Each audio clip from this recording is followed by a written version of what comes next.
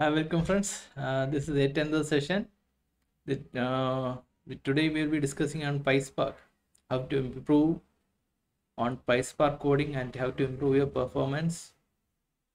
Here we give lot of tips on that. Actually, uh, we will actually go through by discussing not just tips, but we will be giving for a live example on that. It's a nice example. Okay.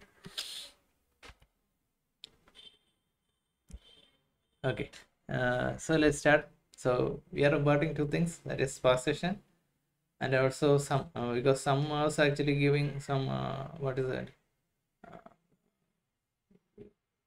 Colli collisions with other sum. There's two multiple types of sums.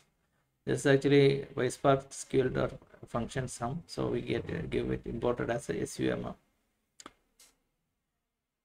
Okay.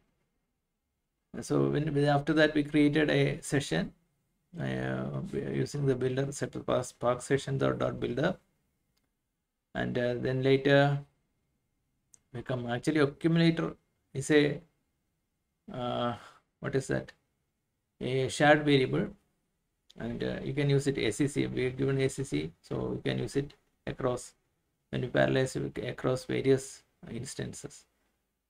So ACC value give current value anywhere. Okay, when it's running. So airport df is actually then we actually load two different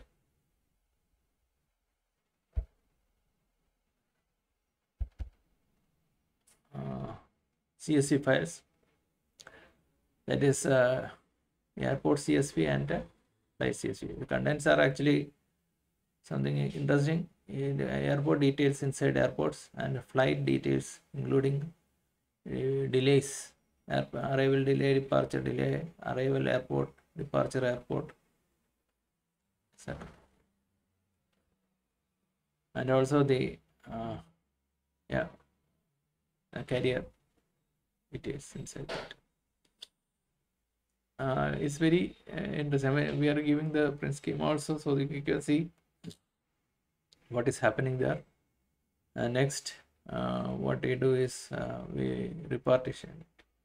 Repartition actually increases the performance because value increases the parallelism, and that's what it does. Of course, so it is actually coalesce is doing the other way. If we use coalesce on, that means the partition size decreases to 1. Repartition increases and this one decreases. That's the difference. And memory usage goes up. Memory usage goes up in the case of repartition, but in the case of coalesce it decreases since instances come down.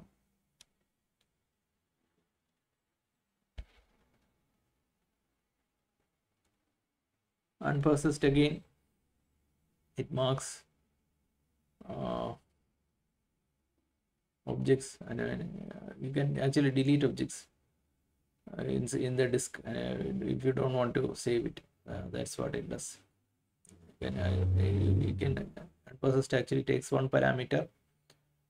If you give true, that means it will delete data from the disk of the flight df.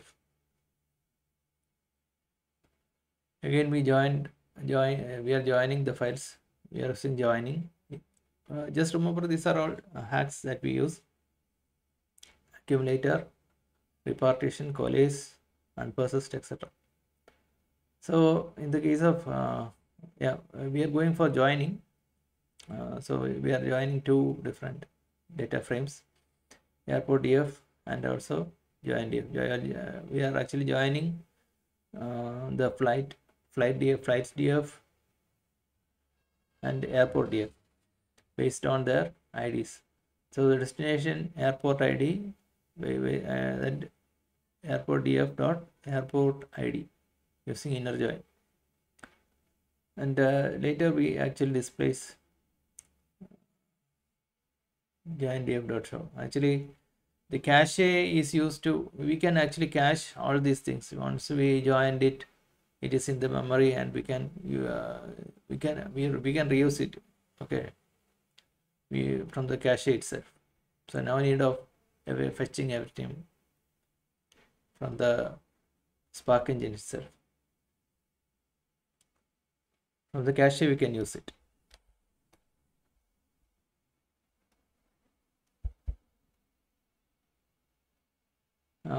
Similarly, using a few columns decreases the memory size. So here we are using just 3 columns from FlightsDF. FlightsDF has multiple, I think around 10 or 11 columns. Of this we are using only this much columns. And flight select. So DF selected is having very much less columns. And we filtering based on the arrival delay. You can see that it is filtering based on the arrival delay. If it have more than 10 hours delay, we are filtering it. Okay, I mean, it is filtered. We are fine. We are taking it, and we are finding the filtered DF group by carrier.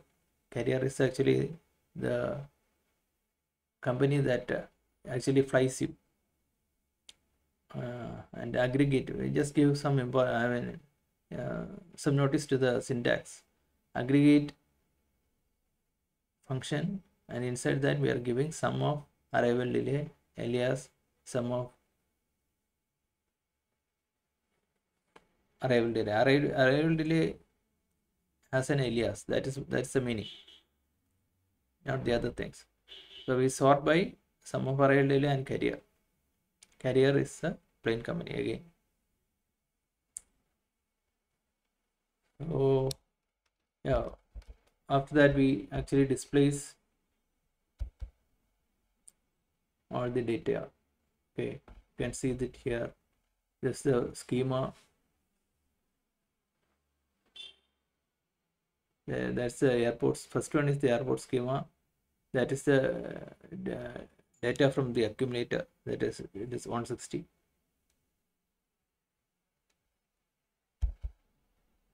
And the route. Second one is the flights CSV data. This is the joined data. And next one. This is a that is a carrier, destination, airport ID, and arrival delay. Selected columns, few columns are we have selected of this, of the flights DF. We have selected the carrier, destination, airport ID, and arrival delay. And again we filtered it based on if there's more than 10 hours delay, we have selected it. Okay.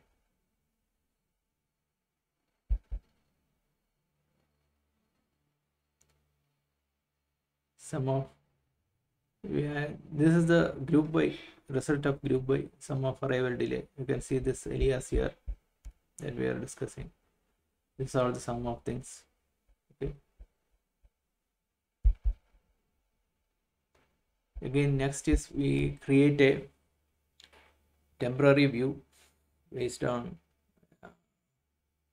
airport DF and flights DF.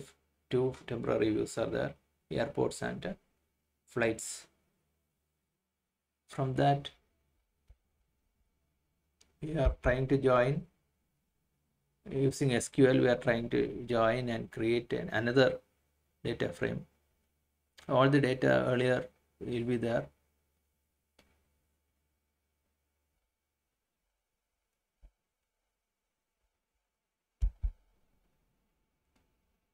You can see the explain also. Explain actually is very helpful if you want to, if you find any issues with the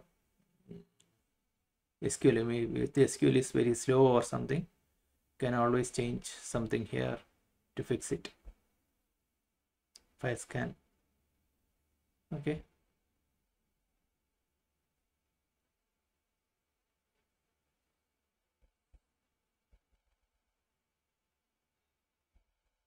That's the display. Yeah, show sqldf.show.